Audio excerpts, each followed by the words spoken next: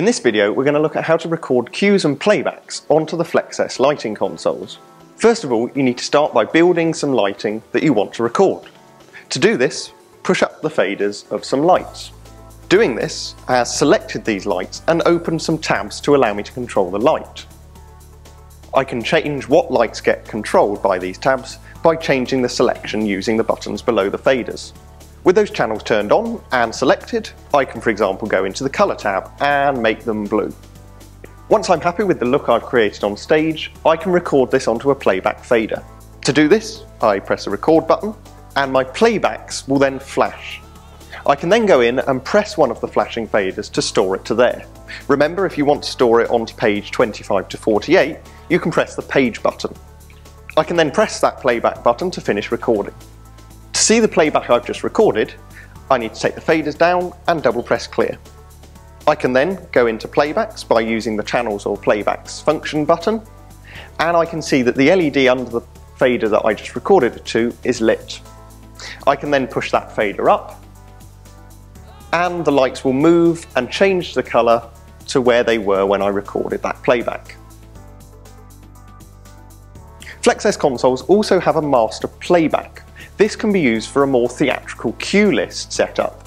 To record onto this, again we need to set up a scene of lighting that we want to store.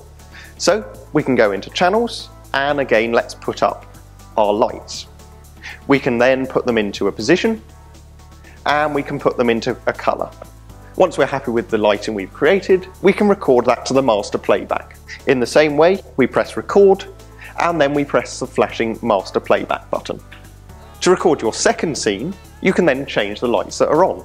So maybe I want them off, and then some more lights on, and this time in that colour there.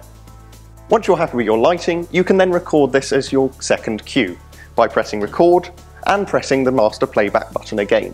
You can then repeat this process many times for different cues that you may want to record.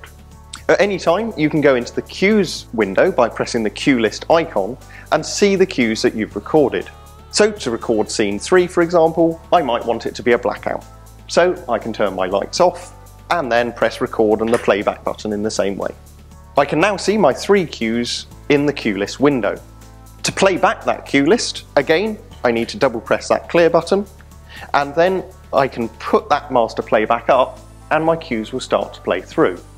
I can then use the go button to advance through these cues to see the different lighting looks that I've stored.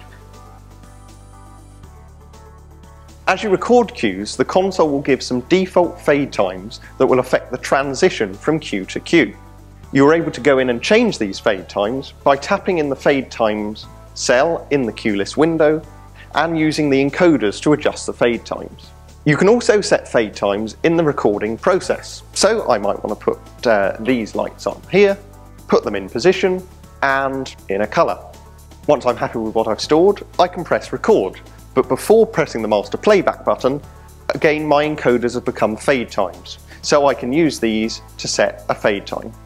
And then I can press the master playback button. If I go back to my cue list window, I can see that Q4 has now been stored with the fade time that I just set. Once you've got cues recorded, you may want to change them. So for example, let's go into cue 2 on the console.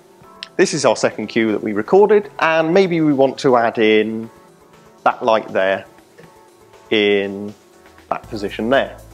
To add that into cue 2, we can simply just press the update button and then press the master playback button.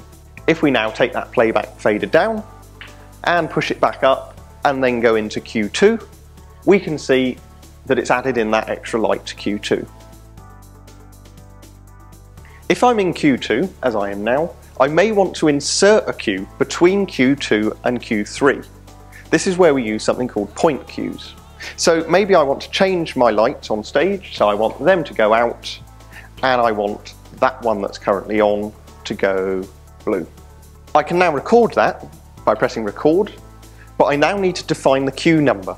So I can now press the Z key and using the on-screen keypad, type in the cue number. So I'm going to put 2.5. Once you've typed the cue number in, you can then press the master playback button. In the queue list window, we can then see it's recorded a queue 2.5.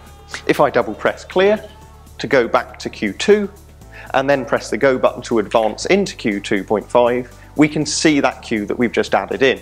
You are able to define a specific queue number to 2 decimal places.